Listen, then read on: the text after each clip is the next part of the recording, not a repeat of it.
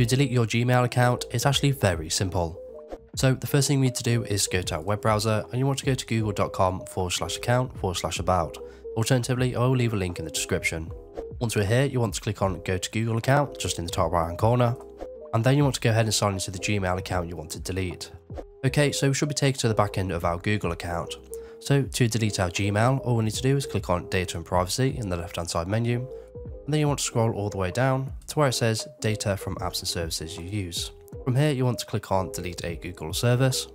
On this page, it's going to give you a list of all the services your Google account is using. So in this case, we've got YouTube and Gmail. Now, before we go ahead and delete the service, I recommend you download all your data using this button, otherwise you won't be able to recover it. So once you're happy, you want to click on the trash icon next to the Gmail service you want to delete.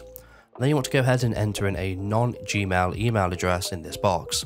This will link your other current Gmail services to this email address, and it will also send you a verification message for the deletion of the Gmail service. So I'm now viewing the verification email that Google just sent me. So you want to go ahead and click on the link provided.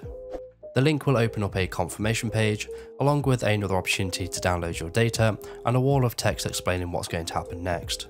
So once you're happy with the deletion of your Gmail, you want to click on this box here and then click on the Delete Gmail button. Just remember that you have 2 business days to access and recover your account, otherwise it will be permanently deleted along with all of its data and contents. And that's it. So if you have any questions or comments, leave them below and I'll reply to you as soon as I can.